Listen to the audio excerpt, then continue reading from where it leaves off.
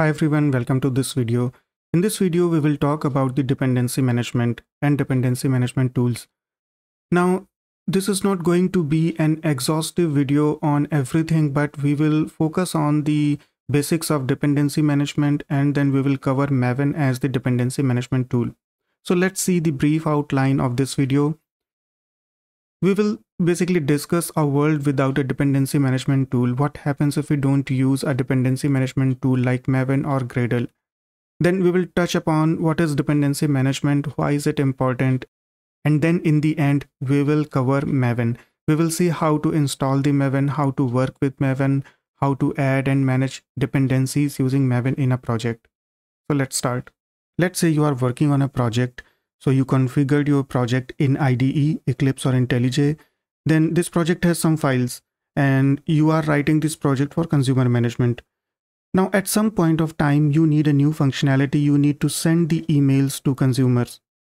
How do you send the emails to consumers? Well, you have to read about the email stuff. Then one possible way is that you develop everything on your own. So you develop code related to the email functionality, how to send an email, how to receive the email, how do we validate the email addresses, and what happens if we are not able to send the email, if email bounces, what happens then? If the email server is busy, how do we handle such scenarios? We will have to take care of all these things because we're doing everything on our own. That is, we are basically reinventing the wheel. We are doing the same thing that someone may have done already. Okay, so let's say someone comes and he says, I have done this thing. I have developed the code for the email management and you can simply use my code so that you don't have to write everything from the scratch. So this is the code from someone related to the email functionality. Now the problem is, how do we use this code? If there is a way to import this code in our code base, then we won't have to write everything from scratch. We can simply use this functionality. And the same thing can be done with other functionalities as well. If there is a common functionality available, then I can simply import that code in my code base in order to use that so that I don't have to write everything from scratch and I can simply focus on the problem statement or the business domain that I'm working on. So if I'm working on consumer management, then I'll have to develop this specific functionality specific to my problem, specific to my project, not the cross-cutting or common functionalities like sending the email, string validation, things like that. Now, let's say we found a way to import the code base, the external code that was owned and developed by someone else in our project, and we are able to use that. Now, after some time, let's say the person comes and he says, there is a bug in the library that you imported and I have fixed that bug and released a new version. So make sure that you use the updated code. So he comes and says that this is the updated code of the same thing in which I have fixed the bug. So now let's use this version of library in order to avoid that bug. Now you see the problem. Now the problem is, how do I do this in a proper way? I should be able to import the new functionality in order to use that functionality in my project. But after that, how do I keep using updated versions of the same thing? How can I update the dependencies or such external code bases, such external utilities and libraries in a cleaner way? That is the problem number one. Second problem that you may face is, how do you publish your code base? How do you publish your application? So the consumer management application that you are working on is currently in your IDE and you probably use the IDE to run the main file. That's fine for the development purposes. But what happens after that? How do you publish your code so that everyone else can use it? So how do we create an executable code that can be run anywhere? That is the problem number two. And that's where the dependency management comes into the picture. The external code or external library that you saw is called a dependency.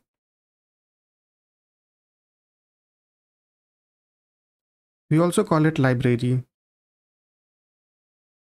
When we want to use a new dependency or a new version of the existing dependency, we ask the dependency management tool to find that version, to find that library. It's the job of that tool to find the library and return that library so that I can import it in my project and I can use it. That is the job of dependency management tools. There are many dependency management tools like Maven, Gradle, and does the same thing. You have seen a world without the dependency management tool and how a dependency management tool solves these problems. And now we will see things in a bit more detail, so let's move on. Now that we understand what a world will look like without using a dependency management tool, let's briefly talk about what is dependency management. So developers often use pre-existing code written by other developers, written by other teams to speed up the development and improve the quality of their work. Now, as we saw in the previous diagram, in the previous example, we wanted to use the email functionality. So basically we wanted to use a pre-existing code as a dependency. Now that pre-existing code is called the dependency or the library. And managing these dependencies can be challenging, especially if we consider the frequent updates to those libraries in form of new versions. There could be bug fixes, there could be new enhancements. So how to keep track of such things? And that's why dependency management is challenging. Dependency management is a basically way of tracking and organizing all the external code or the internal code that a project relies on. A dependency management tool manages the dependencies and it also automates the build process. So if you remember the problem number 2, in which I said, how do we publish, how do we deploy our application so that we don't have to run the application every time with the help of IDE, let's say running the main file. That problem is solved by dependency management tool. It automates the build process. That means it will compile, it will build the project, and it will create an executable artifact, let's say a jar file or a war file that can be shared to the world and that can be executed independently anywhere in the world. So creating an artifact from the source code is called the build process. Now this artifact can be executable or non-executable. That's a different thing. So let's say I'm simply working on a library that will manage the string validations, then it doesn't have to be executable. It will be simply used as an additional import in the project and the project will call the corresponding methods of the string validation library. But if I'm working on my own project, then I want to get an executable artifact, let's say a jar file, so that I can run that jar file from the command line and I can share that file with anyone. So that things are handled by the build process and dependency management tool is an expert in that. There are various dependency management tools in the market, Maven, Gradle, but Maven and Gradle being the most popular dependency management tool. Now that we understand the dependency management, let's briefly talk about why is it important. As we already discussed, it speeds up the development because we don't have to write everything on our own. We don't have to reinvent the wheel. So it saves the time and effort. We are simply using the libraries which already exist in the market, owned by different people, tested by different people. And finally, the dependency management tool like Maven or Gradle help ensure that applications are secure and stable. Because when, let's say, a new issue is discovered in one of the dependencies, that team will fix that dependency and will release a new version. And with the help of Maven or Gradle, we can quickly update to a new version and get the benefit of that fix which was done by the owner. So let's move on and let's see how to work with Maven. Here I'm creating a new project in IntelliJ. So if I go to the new project window, you see there are generators, Maven Archetype, Java FX, Kotlin multi-platform. We need to create a Maven project, so I will go to Maven Archetype. What Maven Archetype is, you can consider it as a template. So let's say if I have to simply create a plain Java application, then there is a Maven template for that, and that is called Maven Archetype. So let's go to this and let's give it a name.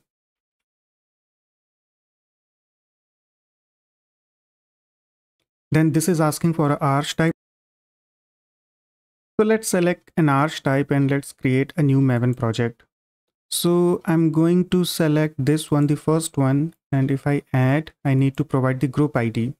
Group ID tells who owns this project, and we generally give the reverse domain name same as the package format that we follow in Java. So we generally give the reverse domain name in group ID. So I can say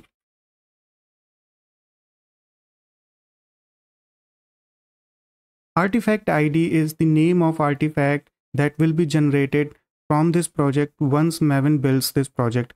So it's the name of your, let's say, jar file.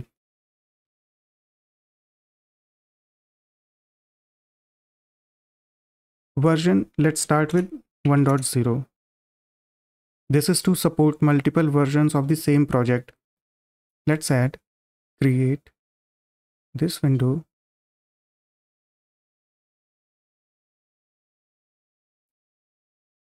So here we see IntelliJ created a new project, and in this project there is this single file pom.xml, then this external libraries folder in which we see the external libraries for JDK 19. Pom.xml is the file that Maven uses to read the metadata, to understand about the project. Everything that has to do with Maven, it will go into this file pom.xml. It represents the metadata for the project. All the dependencies that we want to use, we define them here. All right. So here we see the group ID, artifact ID, and the version. We can see that the values that we provided are overridden. So let's correct this.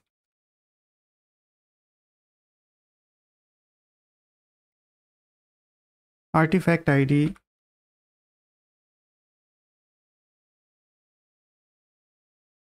and version is fine.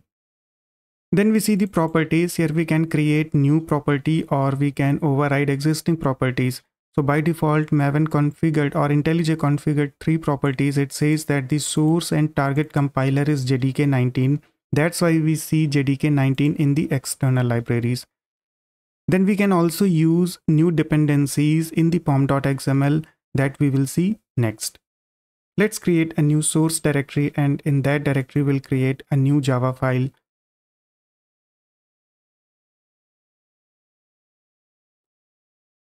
As you can see, Maven has predefined source directories, src main Java to hold the Java classes, main resources to save the configuration files. Similarly, for test, we have the source folder src test Java and src test resources. So I'm going to add src main Java.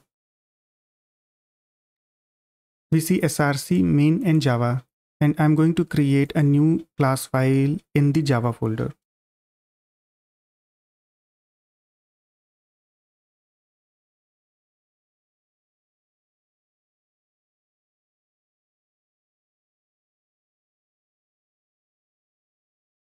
Let's run the main method.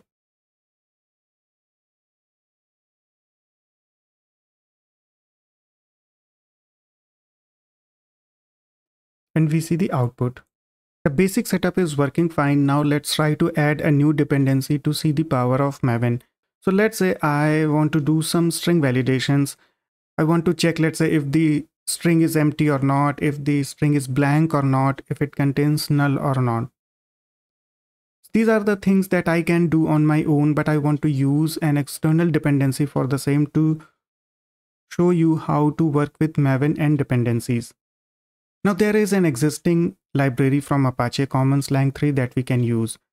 So if you want to find a dependency, you can simply search the dependency using keywords like the functionality that you are looking for, Java and Maven. And most probably the first link that you'll see will be from the Maven repository. So if we go to this Maven repository link, here we see Apache Commons Lang, a brief description of that dependency, then who owns this dependency, and then we see different versions of this dependency, this library. We can use any of them, so let's use the latest one, this one, and here we see this Maven code. So let's copy this code and let's add the dependency here. Now let's add the dependency in our project. To do that, I'm going to add the dependencies section. All the external libraries or dependencies that we want to use, they are defined in this section, dependencies. Next, we'll simply paste the code that we copied from the internet that says I want to use this dependency. And as you can see, each dependency has a group ID, which is basically to identify, to find the library, who owns this library, org.apache.commons. Then we have the artifact ID, the name of the artifact that we are going to use, and then a version. So it is same as we defined for our pom.xml. So let's save the file and load the Maven changes. This will trigger a download. As you can see, when we triggered Maven, it checked the pom.xml and it saw that we added a new dependency. So it will go to the internet to download that dependency. And if that dependency or library is found, then it will download that code, and that code we will see in the external libraries. So earlier it was only JDK 19, but now we see this org.apache.commons, commons lang, which is the artifact, and the version. So we got the dependency in our project, and we can simply check the dependency. So we can see what files are there, what is the content of this library. Now, if we want to use some class, some functionality from this library, we can use it as it was written and defined in the same project. So if we use string utils, this is a class that is defined in the library that we just added. You can see the package name is org.apache.commons.lang3. So this is coming from the commons lang. And I can use any method. Let's say we use capitalize. If we give it a value and print this, and if I run the program, let's see what this capitalize will do. So it capitalized the first word. So you see, we are already using the functionality from commons lang 3. We don't have to implement this functionality. We can simply use the library, and that's how we add a new dependency in a Maven project. We simply add the dependency tag, and the Maven will download that dependency from the internet, and it will import that dependency in the project. And then we can use the functionality, whatever functionality is defined there, we can use that functionality as if it was defined in the same project. So you see how Maven simplifies the whole thing.